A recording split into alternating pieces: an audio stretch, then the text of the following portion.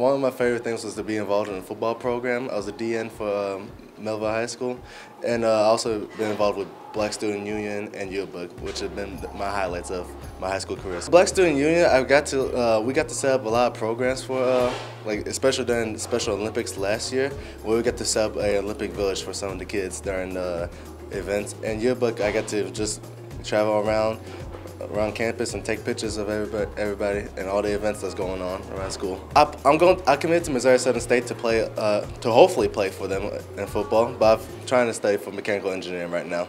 A lot of discipline and a lot of humbling, to be real honest. I thought I was going to be able to do this like easy, but high school really humbled me, and I'm just ready for the future.